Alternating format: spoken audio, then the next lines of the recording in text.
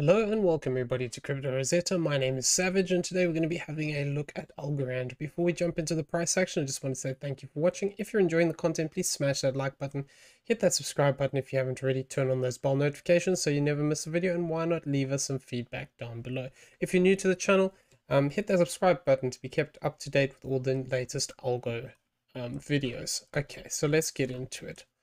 So I'm still cautious about changing this location of this fifth wave, and I am looking at the potential of this having a flat correction here, and this would be the target zone. We'd really be looking for this 2315 to this 2222. However, I am also being mindful within this structure that there is some potential for extension, so we're going to go over that within the video, and there would be a much more bullish count within this structure, and basically we're going to go through a couple of things. So within this current structure, what we'd be looking for is actually a 5-wave move to the downside to complete this C wave. So there's a few things we need to talk about. We've actually come down here and we've reached the, if I just throw this on the top here, we've actually reached this 1-to-1 of this A wave already at this 2376. So we need to be aware that the C wave could actually complete here. Though the internal structures are suggesting we have a little bit lower to come, it is possible that we actually complete into this zone. If this is the case, we could actually be looking at this as a flat correction here, completed, and then we'll be looking for a continuation to the upside. Though until we actually break above this 2645, we need to bear in mind we can actually look to extend to the downside here. So we're going to go over that option now. So within this structure, what I'm looking at is this potential here. So if we have a look at this, we can see that we have this as a 1, 2, potentially this is a 1, 2, 3, 4, 5, and then we're actually looking for a flat correction here, which for the most part seems to fit the structure as we have it at the moment. And we can argue that we are going to see a little bit of a push up here in a 5-wave move for this 4th wave. So what we'd be looking for here is actually a rejection within this box area, and we can see the lower range of this would actually tie into actually retesting this this channel line that we went through and now we've actually broken back into. So it is possible we could look to actually push down here. So another interesting thing about this is potentially we can look at this as a channel to the upside as well. And what we could be looking for within this structure effectively would then be looking to see if we actually come down and retest this zone. So the lower end of this would actually be within this teal box area that we have at the bottom here. So if we do have this push up and an additional leg to the downside, it's possible that we could actually look to move deeper into this zone, and depending on how high our 4th wave retraces, we could actually look for this continuation to the downside. If we go to this 382, we can see this moves this target zone down to this 2327 to this 2287. If we come back up and test the top end of this move, effectively it would be 2320 all the way to 2268. So this is something that I'm just keeping an eye on within this structure. We've actually set a lower low here, so we can argue that we've ended in a diagonal potentially here, but the structure isn't great in the subwave. So I am still looking at this as a corrective 4 unless we actually move up past this point of this 2585. So another thing I want to talk about here is, because there's a few ways we can read this move. So we can potentially read this as a 1, 2, 3, 4, 5 with an extension in the 5th wave of the 3rd. So that way would actually be completed here at this point. But like I said, we've come lower here. So if we do get a bigger move up to this yellow box area, this 2574 to this 2481, I would be careful of a rejection, because this would be looking for the potential that we could actually look to extend down further. We have this 5-wave move, and like I said, I am looking at it currently as this ending wave of the C wave. But if we move down here, even if we do get this 4th wave still, so if we complete to the downside here, we come back up, we face rejection, and then we start to form another 5-wave move to the downside, we can either look at this as a zigzag pattern, or alternatively this could turn into an impulsive structure. So it depends exactly how deep we end up going within this structure. But if we do continue to form these, if we can't manage to break back above this high point of this 2646, we could actually be setting up for a deeper drop. And we've been talking about this for a while, potentially coming back into this zone here of this 20 cent 36 to the 17.75. So it is possible that we can shift this over slightly. I don't really want to, but we can argue that this is a 1, 2, 3, 4, 5, and then this is a bigger fourth wave. The only thing I don't like is in relation to the wave 2, then it would be quite massive. And then you can argue that you actually finish into this high point as a diagonal, but I don't really like that structure. So if we're going to keep the look as this 5-wave move to the upside and we're looking for this retracement, the next likely thing would be that it would be getting complex, and what we'd then be looking for is the potential that we have this as an A wave, we actually push back up for a B wave, and then we have that C wave to the downside.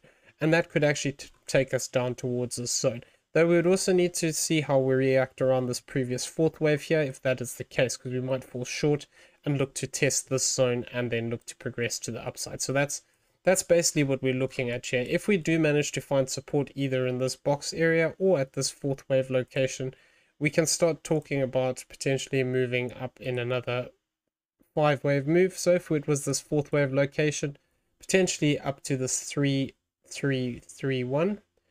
If we came down lower into this yellow box, that 1-to-1 would be lower as well, which would be this 3.066 at the 0.6 retracement. And then obviously if we go deeper, it moves this target zone.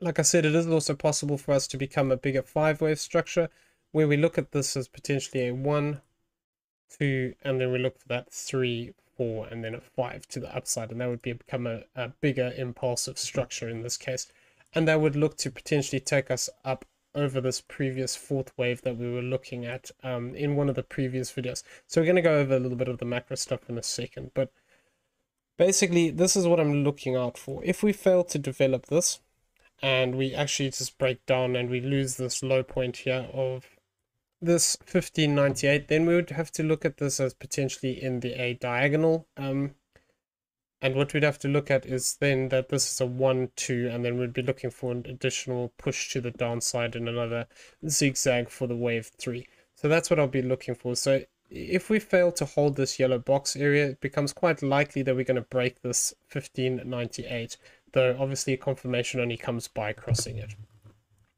So this is how we're looking at it as a 5-wave move. So we have to keep the options open that we might have some extension. And if I turn this off for a second, where is it? That one. If I turn that off for a second, basically what we can see here is that we are actually sitting right in this support box. And this would be looking at this move slightly different. This would be looking at this as a diagonal for this wave 1 here. And then potentially we could look to form a wave 2. This isn't my favorite option, and it's not really my preferred count, but it is still possible. So if we do start to see some impulsive movements to the upside here, what I would be looking for with this to confirm is basically to see 5-wave structure. And this 5-wave structure would need to take this B wave high, but it would also need to reach this area of this 2970. So what we'd want to see is basically a setting up of a 1 and a 2, a higher low here, then potentially that 3rd wave breaking through here, 4th, and then a 5th to the upside. Obviously this 3rd wave would need to be a bit more substantial than that to actually get up there, but what we'd want to see is basically 5-wave structure developing to the upside and setting up these higher low patterns, these higher lows as we go rather, and then looking to target up. If we do actually look at an extension here, we could potentially push up towards this 32.97 to this 31.61. This is obviously not confirmed yet, and we'd have to see how this reacts, because if we lose this low of this 22.88, it would invalidate this circled green wave count, and then basically losing this 20.76 would invalidate this this other green count here. So basically within this, what we'd be looking at is the fact that instead of having this as a flat from here, we would have just been setting up another 1, 2, 1. This would be a flat for wave 2, and then basically we'd be looking for this to push to the upside. So if we do actually start pushing up here and starting to get some 5-wave structure, like I said, it is also possible for this move to have one more leg to the downside. So if we do complete that leg down, it could potentially look to test this channel and then we move up if this is the option that's going to play out. But we can't cross this 2288 for this potential option. If we cross lower than that area, then it invalidates this move. But if we do actually break down here, find that support and look to push up in 5-wave structure, we could actually look to potentially move up to this 2970 as a impulsive structure. If this is going to be the case, like I said, we'd want to see a bigger 5-wave pattern develop within this area, and we'd want to see this thing start to sort of move to the upside here quite quickly. We want to see the volume come in behind the moves as well. Failing that, there is another way that we can look to push up, and we were talking about this. I've changed this slightly from how I was looking at it. I was looking at this potentially as a W, X, Y, X, Z, but looking at the structure, if it is going to continue to the upside, it's more likely that it's actually going to just be a W, X, Y, where this is an A, B, and a C into here. We get this as a connector wave, and then we look to form this as an A wave, a B wave into this support zone, and then actually looking to push up one more time. So we can see that this B wave support zone actually sits within this flat correction area as well. So if we do get this play out, basically what we could be looking for, if we come back and sort of retest towards the bottom of this move, we could be looking at a 1-to-1 of this 2889. And this could then complete a 3-wave pattern to the upside. So this would just be a W, X, and a Y at that point. So if we fail to actually push up to those impulsive targets, then we'd have to be careful, because effectively we could just have this play out as a 3-wave move, and then we actually fail to achieve those extra 4th and 5th waves, and then we would actually be looking, if this is just a corrective structure, we'd be looking to actually break down further and actually continue the bear market. So until we actually get that bullish confirmation out of these moves, we need to just be aware that there is still potential to break this low and move lower. So that is the bearish potential that we're looking at here. It has obviously got some bullish moves in here, but this move, this structure would actually indicate that we are going to retrace down and potentially look to take out this low point and set a new low. So ideally, if we want to continue to the upside, we don't want to see corrective structure. We want to see 5-wave moves. And like I said, if we get that extension in here, then we can actually look at this as a bigger 5-wave structure to the upside, which would mean that we are trending up. Until that point comes, we need to be aware that this could actually break down still. Okay, so this is the basically looking at this as a corrective structure. So the important thing here really is whether we manage to hold these lows. If we fail to hold these lows, then I am anticipating a drop deeper down into this zone. There will probably be a bounce if this is the case. If we move down and we take this low, it is possible, like I said, that we come back up for that as a wave 2, potentially look to retest some of these zones, and then look to push down with a deeper 5-wave structure. And then look to move into this yellow box area. Some areas of interest, obviously, as resistance could potentially be the top of this channel again, and alternatively looking at the bottom channel as a potential support zone. If we look to actually retest it, we could come back into this area here and look to retest it. So the area at the moment, like I said, is 2036 to the 1775. So that's a zone we could actually look to break down to, but we'd have to lose these lows here. Like I said, this 2287, and then this one here of this 2076. Okay, so from a macro standpoint, I'm still looking at this in a few ways. So unfortunately, nothing's really invalidated besides the primary way that I was looking at it. If I come back out here on the daily, I was looking at this potentially as being a deeper 5th wave here, where this is a 1, 2, 3, 4, and then actually we're looking for a 5th wave to the downside. So it hasn't really invalidated, because invalidation only really comes by moving back above this 44.87. And what could potentially still happen here is, because we just have a 3-wave structure here, it's very messy to try and count this as a 5-wave move. So it is possible we could see something still play out like this, where we form a diagonal to the downside, which actually looks to bring us down to this 0915. If we drop past this 0915, then we would have to look at this potentially as a bigger 5-wave move, where we have this is a 1, 2, 3, 4, 5 into this low. This is a 2, effectively this would then be still within the third wave, and we could actually look to push much deeper. The end result of this would be a target more towards the 722 to the 511 zone.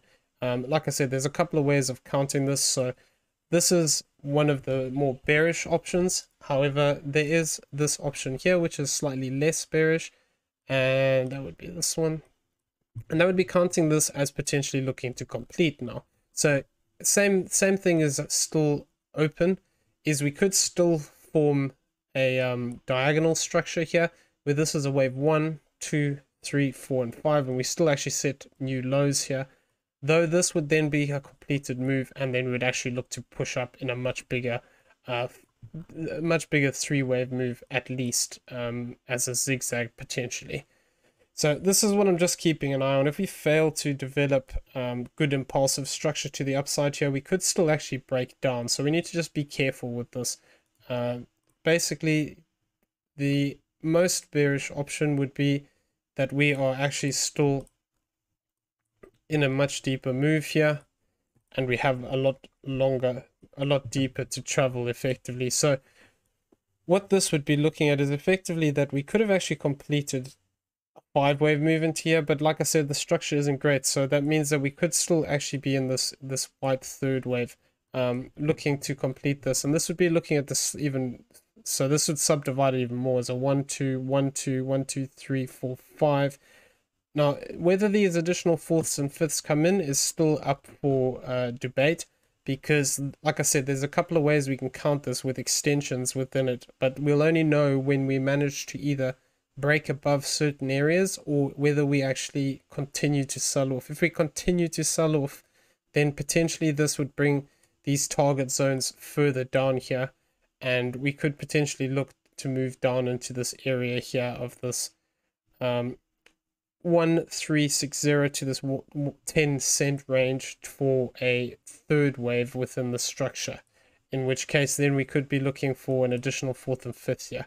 So if we do say that, if we want to argue and say we are completed here with this third wave, even though I don't like the internal structure, I don't see how we can count it as a impulse unless we look at this as a fourth wave into here, and then we have a 1 2 3 4 5 to the downside, with this as an A, B, and a C. But the structure, like I said, is not very good. And basically what we'd be then looking for is, if this is the case and we have actually set a third wave here, we'd be looking for a potential rejection in this 39.59 to this 24.57, and what we'd want to see is a three-wave move. So we can argue that if this becomes a bigger corrective structure in that WXY, that could look to actually push us up into this zone. Alternatively, even if we develop that extension here, we can argue that we potentially have this as an A, B, and a C, in which case we could look to push up towards this zone here of this 31.48, which ties in quite nicely with this 382 and some previous structure here, and then we could actually still look to break down from there. So, you know, whether we want to look at it as a diagonal, or we can potentially be completed into this point, but we need to see the structure develop in such a way that what I'd want to see basically is to see this play out as a 1 2, like we're saying, potentially 3 4 5. We get that retracement, and then we actually look to push up again in a 1 2 3 4 5, and then this move to hit this 1.618. Once we get that kind of a move to the upside, it becomes more sort of confirmed that we've actually got this playing out, because then we'd have this as a 1 2 3 4 and a 5, and then that 5-wave move. The problem is, even with that single 5-wave move, we wouldn't have 100% confirmation. We'd only get confirmation on that retrace of the bigger 5-wave move. Otherwise, we could still potentially look at this as an A, a B, and then even if we do get a bigger 5-wave move like this, this could just be a bigger flat correction here, and then we could actually look to break down even deeper again. So it's one of those things that we're going to have to just take this level by level and see how we go. There is potential for some bullish moves here, but that's why we're sort of looking at both the bullish and the bearish potentials here, so that people can get a better idea of all the options and then take advantage of it, whether it's moving in one direction or the other. Okay, so I'm going to leave the video there. I hope you found it useful. If you have any questions, drop them in the comment section below. I'm always happy to hear back from you guys. If you enjoyed the video, smash that like button, hit that subscribe button if you're new to the channel, turn on those bell notifications so you never miss a video, and why not leave us some feedback down below as well. We're always happy to hear from you. In the description, you'll find a link to the Discord, whatnot. Come check it out. Once you're in there, just mention a member of the staff, and we'll be happy to help you out with anything you may need. Also in the description, there's affiliate links to BYBIT and to Prime XBT, both great exchanges. They're the ones that we use on a regular basis for our trading. If you use the affiliate link, it rather helps the channel, and it does help support us. So if you don't have one of those accounts already, you can get a deposit bonus once you deposit a certain amount. All the information's on the website. Check it out. Anyway, I'm going to leave it there. Hope you have a great day. We'll see you in the next video. Take care out there, everybody.